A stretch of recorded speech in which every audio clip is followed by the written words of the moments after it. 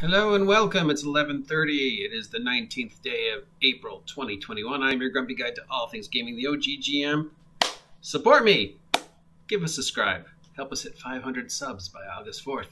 And we'll do something crazy. Hello and welcome to another exciting episode of This Camera and Me. And I'm going to address some of the YouTube comments I received over the weekend because some of them got pretty heated, and some of them opened up a very interesting line of thought. So last week, I posted a thought experiment of what I thought 6th edition Dungeons & Dragons might be with the 50th anniversary coming up in 2024. And there's already some vague, faint rumors that they're playtesting something over there. They're writing something. At least they're thinking about it. And I thought experimented that we were most likely going to see a 6th edition of some sort, and I listed the reasons why I thought we would see a 6th edition. But there's also a possibility that we'll see a big anniversary 5.1.5 rewrite, counting in all the stuff that has changed since then, since 5th came out in 2014. Because let's face it, 5th edition from when it was printed till now has morphed tremendously beyond anything I could even expect. And I'm very familiar with splat books, having played Pathfinder, having played GURPS, having played 3.5 and 2nd edition, and remembering all the splat books from from 2nd edition, 3rd edition. 4th edition was actually not a lot of splat books. Pathfinder definitely has splat books. So considering how tentatively the first couple of years Wizards of the Coast Hasbro released product, but since then, I mean, God, I don't even know what to call it anymore. I mean, if somebody came up to me and said, "Hey, I want to play D&D," or "Can you teach me D&D?" I don't know how to answer that question anymore. A year ago, I would have had an answer, maybe, but just over this year alone, it's completely changed. I don't really know what people expect from it anymore. If I was working at the shop and had to run a game, I'd be like, roll it. I don't know. I don't know anymore. I don't know anymore. Which is why I like the OSR so much. So that received a long series of some very angry comments. And having survived the 4th edition wars and having said some very negative things about 5th edition myself, and having the wherewithal to sometimes place myself in the mental mindset of the other individuals and go, okay, on paper, this makes sense. I can see why they did it. I want to address those issues because those are the issues that just keep adding to the toxicity. And if there's one thing I am totally against, is the increasing levels of toxicity in our hobby.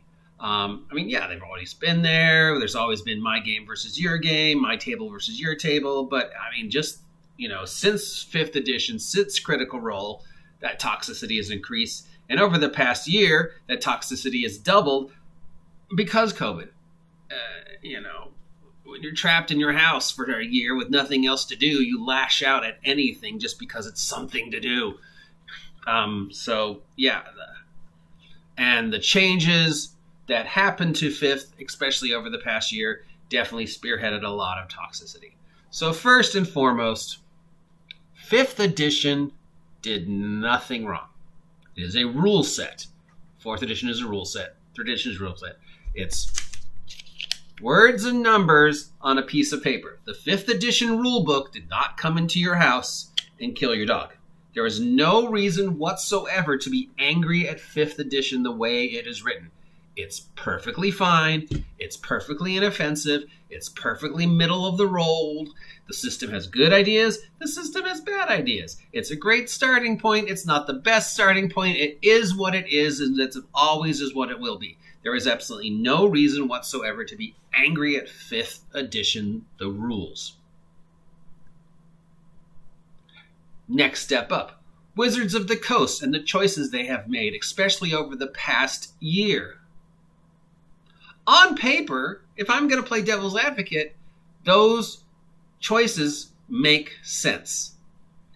And much like with 4th edition, and much like with the OGL, and much like with Paizo Pathfinder, Hasbro Wizards of the Coast has a long history of making choices that they think were the right choices. And maybe on paper, maybe when those choices left the station, they were actually good. They actually made sense.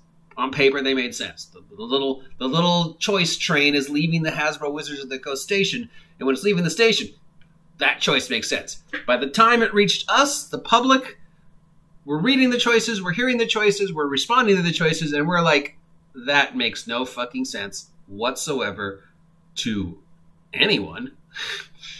Well, okay, obviously it made sense to some people because 5th edition is still selling millions of dollars, but really, it doesn't make sense. Your choices do not make sense. I understand why you're saying, oh, we think D&D should be more inclusive, because yes, it should. It always has been, but there's definitely a belief system out there that it's not. And certain situations have perpetuated that belief system. That's not D&D's fault. That's each individual's fault. Wizards of the Coast, the idea train was, hey, let's address this. The idea train left the station, and between the time it left the station and the time it reached the general public, it went from, I think the game should be more inclusive, to whatever, the censorship and the ism and the racism and the sexism and the orcs are evil and the drow are, racial stereotype and blah, blah, blah, and Jessica Smith, and we have to write a whole book called Tasha's about how we're going to address inclusion and demiology and lesbian and blah, blah, blah, blah, and you're just like... So there's no reason to be mad at 5th edition, this system. Words on paper. Words on paper never hurt anybody. Unless, of course, you're like, your death sentence or wanted posters. Actually, yeah, words on paper can hit people. Ignore that previous statement. How those words are interpreted is what angers people and gets the pitchforks and the torches out. The ideas, the original ideas, on paper, they probably are good ideas. The way those ideas were implemented is what went wrong. So I'm not angry at Dungeons & Dragons 5th edition. I'm not even really angry at Wizards of the Coast. I'm angry at the way those choices have affected my hobby. I am angry at the way those choices have affected people. And I am angry at the way, as the third wave hits, of how that perception of whatever, the post-Critical Role 5th edition, well, 4th edition, but really 5th edition crap, toxicity, you versus me, that table versus that table, OSR versus D&D, old people versus young people. If you don't play D&D this way, you're doing it the wrong way. You have to let me have the ableism and the player advocacy and all that. That continuing toxicity, that continuing misinterpretation, that continuing of taking something big and turning into something small and ugly, and this toxicity, this hate, this violence, this vile rubbish of just like turning something that's simple of roll a d20 and add numbers and pretend you're a guy fighting 3 other slime monsters into blowing it out of ridiculous proportions and forgetting that it's a game. That's what you should be angry about. Don't be angry at 5th edition or its art or the way it's written. I mean, who the fuck cares? If you don't like it, buy a different game. Obviously, there are enough people out there that do agree with what they did because it made millions of dollars during the pandemic. Well, most other companies went belly up. Hasbro was able to go, yeah, we made a profit, boys, thanks to these stupid cards and this stupid role-playing game. So obviously they're doing something right. They appeal to somebody. They have a target audience. I'm not the target audience, but they have a target audience. So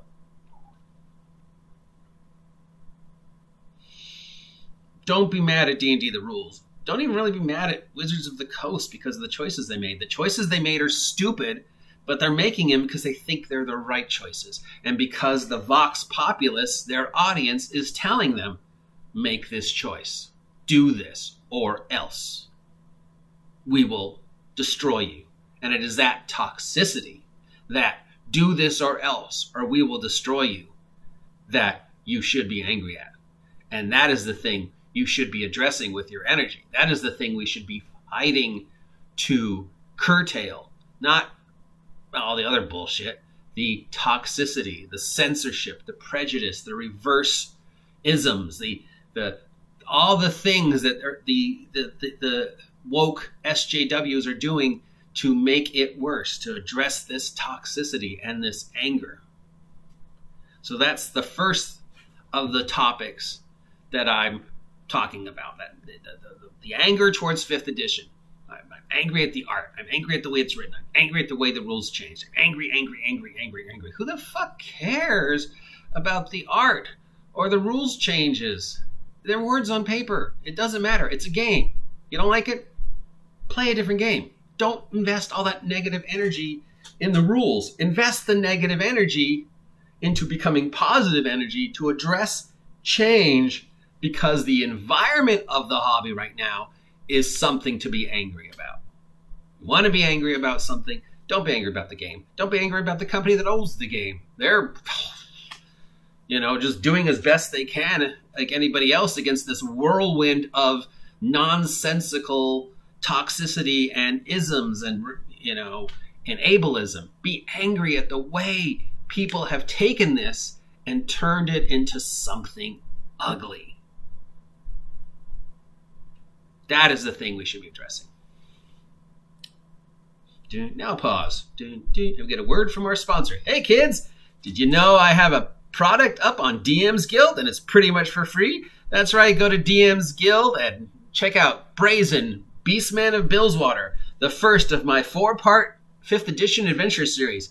Yes, I wrote a 5th edition adventure series, not because I'm a fan of 5th edition, but because it's the best way to get my name in the market and get people to see if they're actually interested in what I have to say as a game designer. And if they do, and I make enough copies of it available and people actually take the copies because they're free, then I'll know that there's an interest. And then I'll do something else in non-5th edition. But this is just to test the water. So check it out. DM's Guild, Brazen, Beastman of Billswater. And now back to our regular scheduled program. Hey, thank you, sponsor. And don't forget Primetime Sports Camp, our other sponsor. And Kutsi Cards, our newish 3rd sponsor. That's right. Support me. I need money, and I will sell out. All right, let's address the other issue.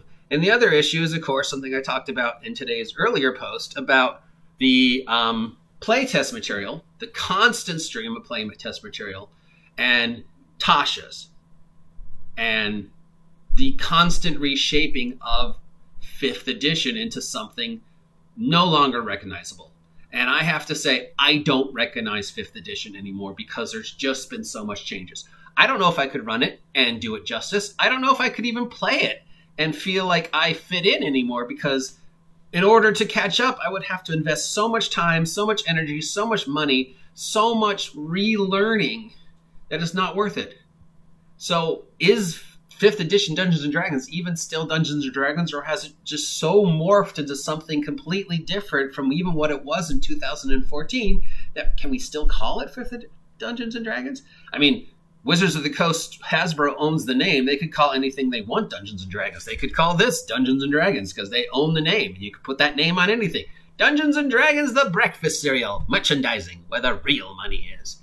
So yeah, they can call it Dungeons & Dragons. And if somebody says, I want to learn Dungeons & Dragons, in 2014, you'd be like, okay, you want to learn 5th edition. Now I'm like, I don't know what that means. What does that mean to you? Because what you think Dungeons & Dragons is, and what I think Dungeons & Dragons is, and what that guy over there thinks Dungeons & Dragons is, and what she thinks Dungeons & Dragons is, are now completely different things. And what really upsets me is that you guys spent money on Tasha's Book of Bubbling Excrement when you didn't have to. Because first off, everything in Tasha's, before it was printed, was made available for free on Unearthed Arcana. And sure, it probably got another round in editing and spell checking, and maybe they tweaked it a little. But from what I've seen, most of the stuff that was on Unearthed Arcana that made it to Tasha's isn't that changed. So, great. Okay, so if Tasha's is the benchmark of, well, this is how we're going to write everything from now on. We're going to address all the issues, and this is it. Bam! then anything after Tasha's that they print, like Ravenloft, like Candlekeep, and like all the shit that they're putting on Unearthed Arcana, makes Tasha's pointless, especially since that stuff on Unearthed Arcana is free. Like just now, they released a whole bunch of stuff changing Dragonborn and in making Kobolds a player character class and in changing stuff that they had just said we're not going to change. This is it. This is Tasha's. This is where the buck starts and the buck ends. Everything after this now has to retroactively acknowledge Tasha and all the rule changes that we made in Tasha's, and that's why they put that stupid legacy sticker on all the old stuff, because it's not Tasha's appropriate. But then they're changing it. And they're changing it so much that it's becoming unrecognizable. And it's unfair to people who actually bought Tasha's and had that thought that, okay, this is it. This is what changes the game, and everything going forward is now going to be this. And they're going, nope. We're changing what we just changed. So that makes Tasha's totally pointless. And we're going to keep morphing the game because we're doing what you think we want to do. And because there might be one more penny out there that we haven't milked. And it's such a change in the philosophy, because when 2014, 2015, 2016, we saw maybe 1, 2 things for 5th edition that were actually from Wizards of the Coast. They were very hesitant. They were very tentative. Their sales ideas made total sense. Rather than throwing everything that we can at the wall as quickly as we can, like Paizo's doing with Starfinder and Pathfinder 2nd edition, let's do something different. Let's just slowly release things. Let's test the waters. Let's see how this is going to work, because we don't have anything to lose. We've already got our billions of dollars. I mean, so let's test it. Let's see if it works. And that was brilliant. That was part of the reason why I liked 5th when it first came out. It was refreshing. It was like a breath of fresh air, a splash of cold water. I didn't feel this compulsion to buy 27,000 other things when 5th edition came out, because, well, most of the stuff I already had from older editions, and they weren't throwing stuff in your face like Paizo was at the exact same time. But over the past couple of years, especially Tasha's, that has completely changed. And now they're just like, bam, bam, bam, bam, bam, bam, bam, bam, bam, bam, bam, bam, bam, bam, bam, bam, bam, bam. Let's just throw as much shit out there as we can and see what catches on. And then we're going to release a book where we collect all that shit and put it together and throw it out there again and make them rebuy everything they just bought. I guess that makes sense. I don't appreciate it. If I was a 5th edition fan, if I was somebody who was actively involved in the 5th edition community, which I'm not, and I have never really been. I mean, I ran it, I played it.